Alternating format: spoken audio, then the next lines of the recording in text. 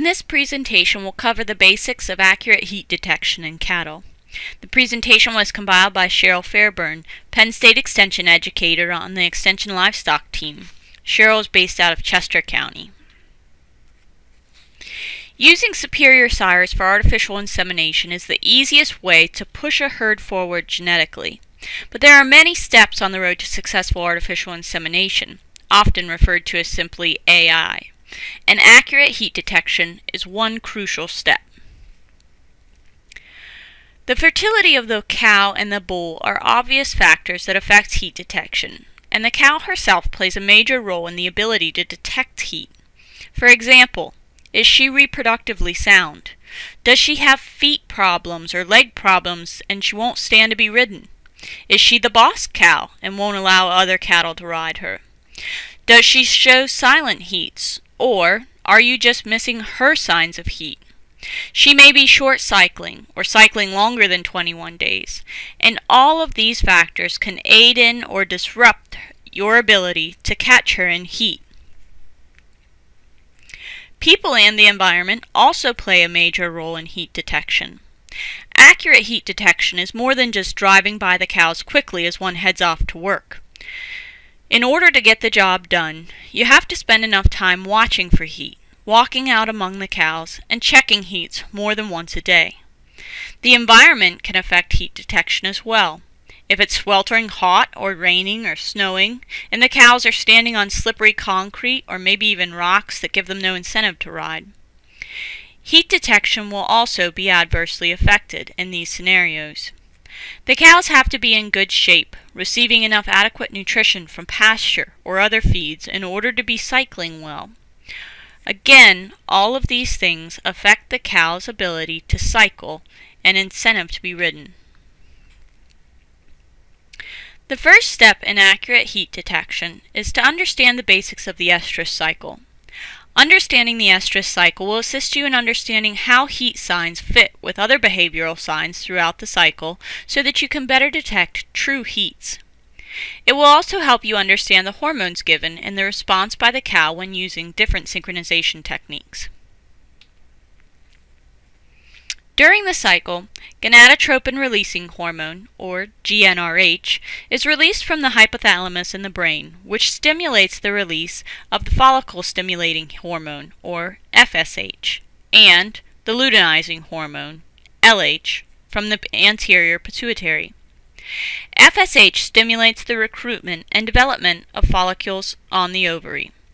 When a follicle becomes large enough and near ready to ovulate, it starts to produce copious amounts of estradiol, which cause the typical behaviors we associate with heat, such as standing heat, vaginal discharge, increased activity, bulling or riding, and those types of activities. When the follicle is fully developed, there is a surge of LH released from the anterior pituitary, which causes the follicle to ovulate and release the egg. The corpus luteum, or CL, is then formed at the site of ovulation. The CL then produces progesterone, which acts on the uterus to help prepare it for pregnancy. The CL stays intact until about 16 to 21 days, when at that time, if there is no pregnancy, the uterus releases a hormone called prostaglandin, which breaks down the CL, and the heat cycle starts all over again. As stated earlier, the estrogen produced by the large follicle is what causes heat-associated behaviors. However, at this point, the follicle is not yet ovulated, so breeding would not be beneficial at this time. In fact, the ovulation event occurs approximately 25 to 32 hours after the cow first starts showing standing heat. And it takes approximately 6 hours in the uterus for sperm to undergo a process called capacitation, where they become capable of fertilizing the egg. They then remain fertile and viable in the uterus for approximately 18 to 24 hours. The fertile life of the egg, however, is much shorter, at only around 10 to 12 hours.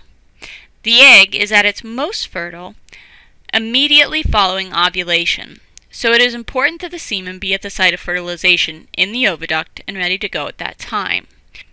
Due to all of these factors, then, the optimum time to breed is the last half of standing heat, or about 12 hours after the cow is first seen standing.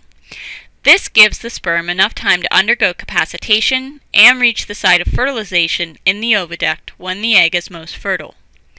If your heat detection is not accurate, insemination will not occur at the optimal time and failure can result. This is why it's so important to be able to identify standing heat and the other signs of estrus, so your breeding times can be optimized to reach their maximum potential.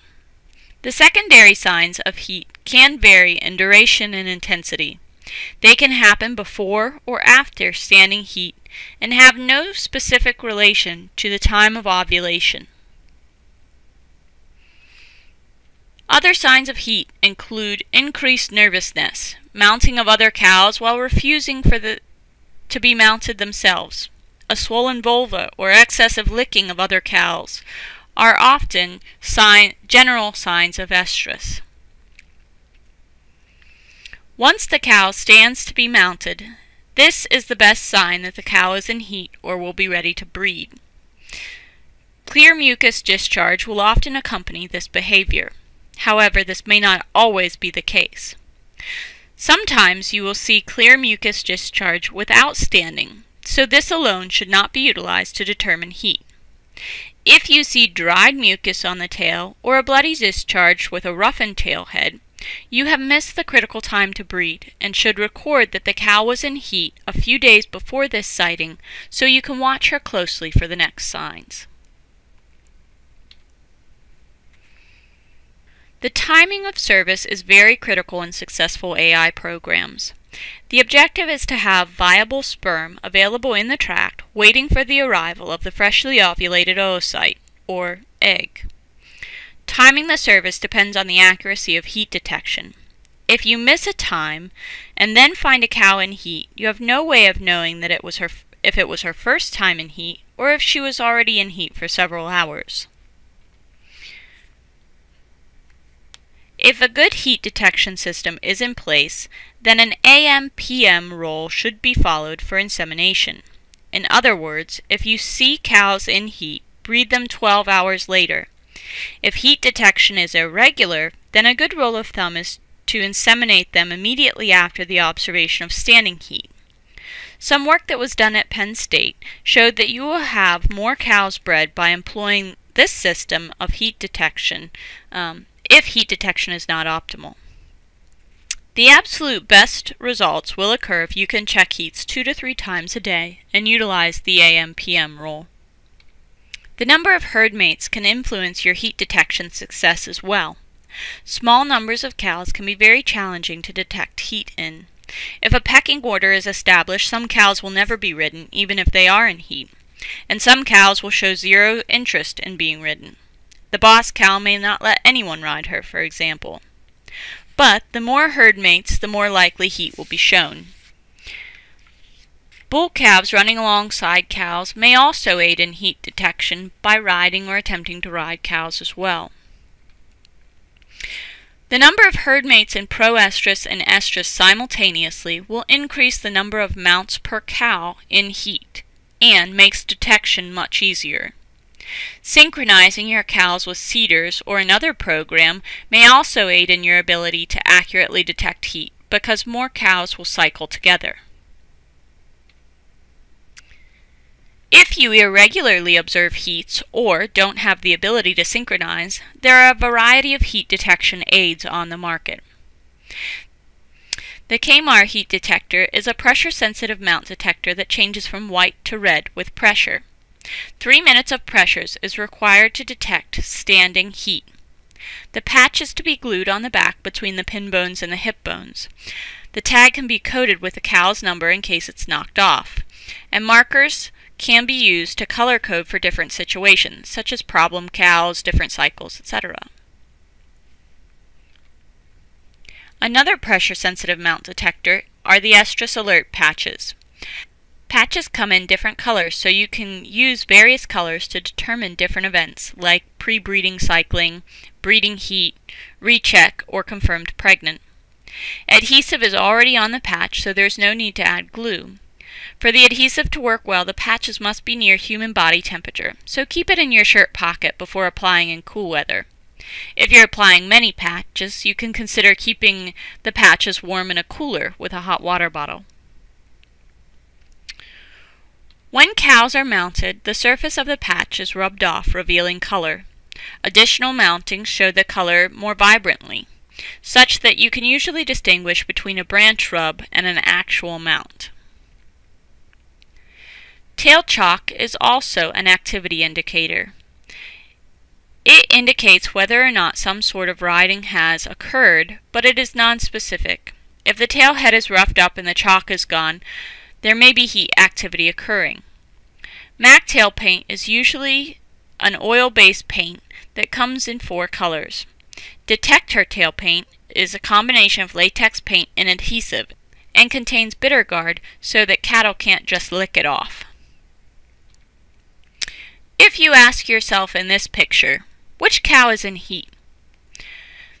You should respond, the cow with no tail paint is the cow in heat, because she has stood to be ridden.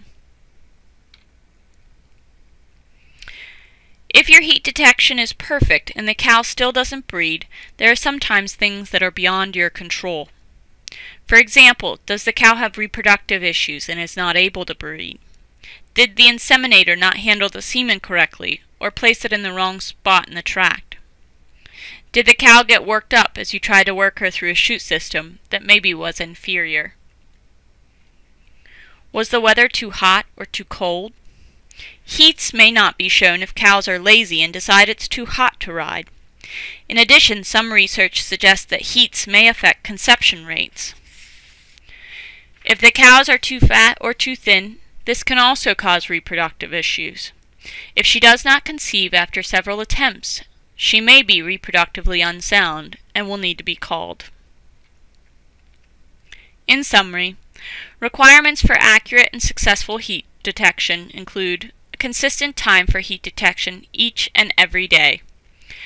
Detection can occur at any time of the day or night, but it's most successful if you can check in the early morning hours and again in the early evening, and, if possible, later that same evening. Drive-by heat detection or every other day looks will not lead to success. You need to check cows several days before a heat detection date and several days after a heat date in case the cow decides to short cycle or carry the cycle just a little bit longer. Successful and accurate heat detection takes knowledge of the estrus cycle, recognition of heat, and good records. Records should include who showed heat and when, and who is due back in heat, who you think may have been in heat, who is cycling every 21 days, or 19 days, or 23 days, and who are the ones needing to be rebred. Successful AI programs take time and patience. But remember, if you can run a successful program, your efforts will pay dividends.